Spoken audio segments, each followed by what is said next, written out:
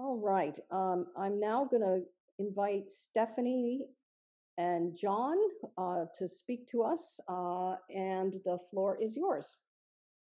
Thank you so much, Sharon. As Sharon said, my name is Stephanie. I am a postdoctoral fellow at Vanderbilt University. Let me just share our slides here. And Dr. Schoenecker is also on the call, so you guys should be able to see slides now. Is that correct? That is right. Excellent, wonderful. And so we are both here, though, to answer questions. So please, after we get done discussing, please ask us anything that's coming to your mind. We're very much here and open to discuss. So our talk today is entitled Removing Soft Tissue Calcification. We've been talking a lot today about different therapeutic options for preventing soft tissue calcification. But we're going to talk today also about some of the work our lab has been investigating about how could we start to pharmacologically go after those lesions that are already there, or those little areas of calcification, such as those that are seen in patients with PXE. So I first want to introduce you to our laboratory group. This is our lab group at Vanderbilt within the Department of Orthopaedics. We're comprised of both basics and translational scientists, as well as numerous medical students and residents that work with us.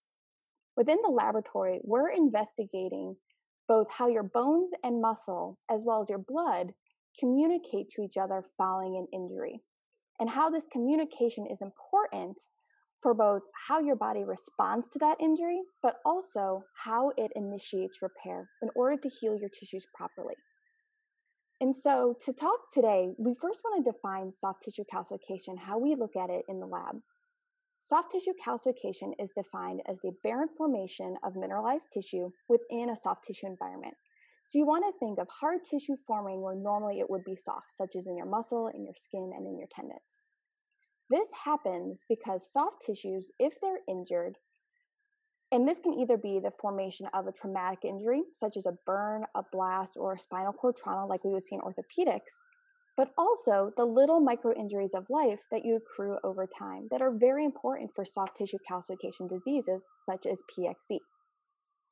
When injury happens, though, this means that soft tissues can form calcification. And this is because your body is super saturated with calcium and phosphate, so that at the site of injury, little calcium and phosphate crystals can form on top of that injured tissue.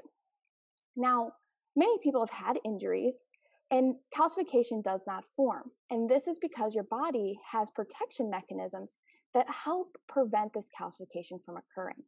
And these include things like pyrophosphate that we've talked a lot about today, as well as other mechanisms like plasmin and osteopotin that our lab is also very interested in. Now, it's important to note, though, that if any of these mechanisms are lost or removed, and this can be due to genetic mutations such as ABCC6 associated with PXE, or dysfunction caused by severe traumas such as burns and blasts, this can lead to the formation of dystrophic calcification, putting your soft tissues at risk for calcification following these injuries. Now, it's important to note, though, that our lab is starting to learn that in soft tissue such as skeletal muscle, dystrophic calcification that forms actually has multiple fates. And this can be that the dystrophic calcification can be removed by a cell known as a macrophage that's also known as a big eater cell. So macrophages can come in and eat up the dystrophic calcification and remove it from the tissue, allowing the tissue to heal properly. But we're also learning that if macrophage function is inhibited in any way, this can lead to that dystrophic calcification staying in the soft tissue and going on to form actual full-fledged bone that you can see here. This is really important in the orthopedics community because it can lead to a disease called as heterotopic ossification, or HO. And this can happen a lot of the times in veterans following big burn and blast injuries, where the skeletal muscle can mineralize, causing bone to form across joints. And this can cause massive joint dysfunction, pain, and immobility. As you can see here in the picture, this is a hip that the bone is actually fusing across that hip joint, making it unusable. Now, for the context of PXE, though, we really want to talk about what we're learning about dystrophic calcification and its normal regulation mechanisms in your body, such that by understanding these mechanisms that are normally happening in your muscle, can we utilize them therapeutically to help with conditions such as PXE? And so the ideal therapeutic that we want to design for PXE would be one that not only blocks dystrophic calcification from forming, or that initial soft tissue calcification, and these are going to include things like oral pyrophosphate that you're hearing about, or bisphosphonates, or TNAP inhibitors, a lot of the drugs we're talking about. But we also want to think about therapeutics that we can enhance this macrophage-mediated removal of dystrophic calcification as a possible alternative to getting rid of those mineral deposits. Now, that brings us to our main research question we're going to talk about today, and that is, can we enhance that macrophage clearance of dystrophic calcification within damaged tissues? And secondarily, while we're not going to talk about this at great effort today, and another important consideration is what effect do some of these other therapeutic options, like we're talking about, such as oral pyrophosphates or bisphosphonates, do they have any negative effect on that dystrophic calcification clearance? So to answer this first question, one drug that our lab has been investigating is monophospholipid A, or MPLA, as we'll talk about it today. MPLA is a really interesting therapeutic because it gives us the ability to enhance macrophage function so that they can eat things like pathogens and clear them out better. And MPLA, therefore, is commonly utilized as a vaccine adjuvant to make your body clear out pathogens better.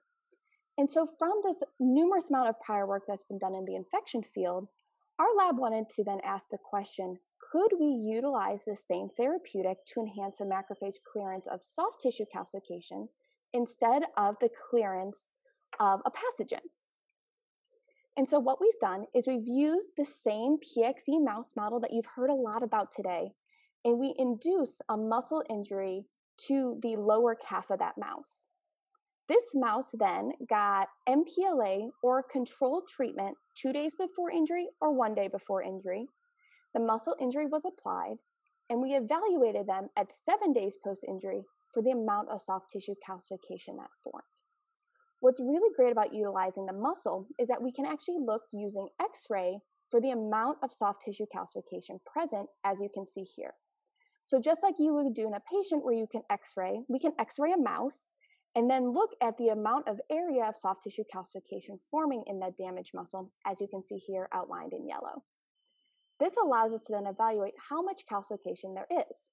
In our control-treated animals, what you see is that they had robust calcification by 7 days post-injury.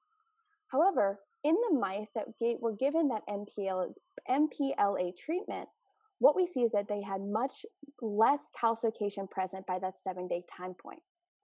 But very interestingly, and this is very important, is that we can confirm the effects of MPLA by actually knocking out the macrophages. If we take out the macrophage, the MPL therapy no longer has an effect, demonstrating to us that indeed it is acting through a macrophage-mediated mechanism to help clear out that calcification. And so this data is showing us that indeed MPLA treatment can boost up that macrophage to reduce the amount of soft tissue calcification. But there's a lot of information we have to consider going forward. This treatment might be very helpful in utilizing this type of idea of how do we clear out that calcification, not only for trauma-induced calcification and PXE lesions, but we have to learn a lot more about what role do macrophages play at both of these lesion sites. Can the macrophages get there appropriately? We know that we see them in our injured tissue, but a lot more information is needed about the PXE lesions that we need to look at to see if the macrophages could even get to these sites. Additionally, we need to look at what is the therapeutic window of which a treatment like MPLA may actually be efficacious. The drug treatment strategy that we've used here suggests that treatment strategy would last for about 15 days, but we really need to think about what effects this would have if we were giving it as a lifelong therapy, such as in a condition like PXE, or also following a trauma. When would it be most efficacious to give it? We also have to think about all treatments we're using is that since tissue injury is at the base of soft tissue calcification, what effects would these drugs have on tissue repair? And also, what would new therapeutics also do to the macrophage and this essential clearance mechanisms? This kind of comes to our secondary research question of if macrophages are so important, we also have to pay close attention to what do other drugs like bisphosphonates or oral pyrophosphates also do to this pathway potentially. And with that, I'm just going to kind of conclude the work we've been talking about today is really looking at this idea of an ideal therapeutic, of something that not only has the ability to inhibit mineralization, but also still enhance that clearance of dystrophic calcification. Now, this may not be one drug. This may need to be a combination of drugs to enhance both of these mechanisms. And that's where a lot of the work our lab is looking at of when can we give it, what should we be giving in order to be truly an ideal therapeutic against combating dystrophic calcification. And again, what we love about the PXE community and the work we've been doing is that so much of what we learn in orthopedics translates so well to the PXE community. And so while Dr. Schoenecker is an orthopedic surgeon and my research is primarily in orthopedics, we're so excited to share with what we're learning because there's so much direct translation between the two, where we hope we can also make an impact in the PXE community going forward. And with that, I love to just give out some shout outs and thank yous to both PXE International, Lily and Yoni. They've been great support for our work getting started in the PXE community. But really, the most important people I need to thank is Sharon and the James O'Loughlin PXE Research Fund. Without funding, this work would not be possible. And without PXE International, that would not be possible. So thank you so much for listening today. And I'd be happy to take any and all questions. Great. Thanks so much, Stephanie. I know that John's on with you as well. So any questions, folks? While we're teeing up questions, I'll tell you that my intersecting with John came in one of those magic moments that one only has a few of in life. And that was that when we learned that it was pyrophosphate that was responsible here for the peripheral tissue mineralization, I sat at my desk and Googled and then looked up papers and found John's name. And of course, PXE has never been involved in the orthopedic area at all, ever thinking this would be part of what we would do. And I emailed John, and in 5 minutes, he emailed me back because he said, how did you know that he was also thinking about this? So it was a very serendipitous moment. Very lucky for us, and we sure hope that we can end up helping out in our lifetime researchers to improve the health of everybody. So we really, really appreciate that. Great. So a question, does more vigorous exercise help to break up this calcium buildup? So that is an amazing question, and I can tell you that we just purchased about 30 wheels for the mice to run on, and hopefully we can answer that question for you in about a year or two. What's wonderful about mice is that they run about a 5-kilometer race every single night. They just voluntarily get on the wheel and they run a 5K. And we've already picked up lots of really interesting things off of monitoring both their desire to run and also what it does for these lesions. So I can't answer that definitively. We have a good hypothesis that well-timed and the right amount of exercise is actually going to be very good for giving signals to break these lesions up. Great, thanks. And then another question. I was wondering if someone can comment about risk from a concussion. I fell and hit my head very hard. What impact should I consider or watch out for? Can there be calcification around the injury? So that's a great question also. And right now, our injury models have been limited to the muscle. The neurologic component, definitely in regards to calcification with injury, exists. We have not looked into it yet, but concussion is definitely something to be concerned about. The bigger part of that to understand, though, is that one thing Stephanie mentioned at the tail end of this, and this is the one problem that we're concerned about extrapolating this to PXE, is we do believe that many of the areas that people build up calcification, if you just read through the literature, areas those little macrophages have a hard time getting into. And one area like that is nerve tissue around the brain. And so our concern about this going forward in terms of figuring this out is how to make it so that they would work in areas they don't normally work. Great. And then last question is the general direction of this last research, that there's a chance of inhibiting the skin or other symptoms pre-onset and even potentially reversing calcification. That's great, and that's the grant that I am looking at. Yanni, who's staring back at me there. We put that grant in to go after that, and we're going to do that when we did, right, Yanni? We need to put that grant back in because that's the big question is we believe that the skin is an immune privileged area, meaning macrophages have a hard getting there. We need to figure that out because if that's one of the reasons why people build this up in the skin, we're going to have to take a different approach to doing this. But if the macrophages can readily take care of those lesions, then we do think that drugs like Stephanie has worked out very well with MPLA could either topically or orally help out in those areas. And actually, one final question that I'll make a comment on and then pass to you, John and Stephanie, and that is, should one undertake plastic surgery to correct manifestations of PXE? What would be the concerns re soft tissue repair? We did have a plastic surgeon, our first time ever, thanks to Yoni. Eric came on yesterday morning and said, in fact, healing is very good and that there isn't any issue. But from your point of view, anything else you'd like to add to that?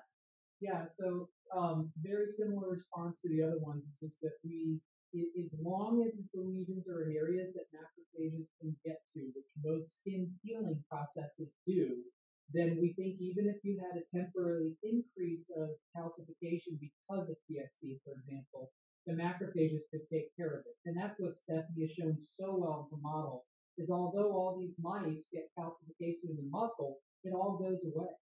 And that's the part of this that we really want to highlight, is this is a very dynamic process. And as long as the macrophage can get there, at least in our animal models, it's able to clear it out. And again, that's why we think that calcifications may build up in areas of the body that the macrophage isn't designed to work well in. Great, John. That's very helpful because for years, of course, we've all wondered why, number one, it's certain flexor areas, not all flexor areas, under the arms, behind the knees, and the groin. The plastic surgeon yesterday said the face, for example, heals much better and is more forgiving than under the arms. And so this sounds like it's dovetailing with what you're saying as well. Agreed. Great. All right. Well, thank you guys very much. And thanks.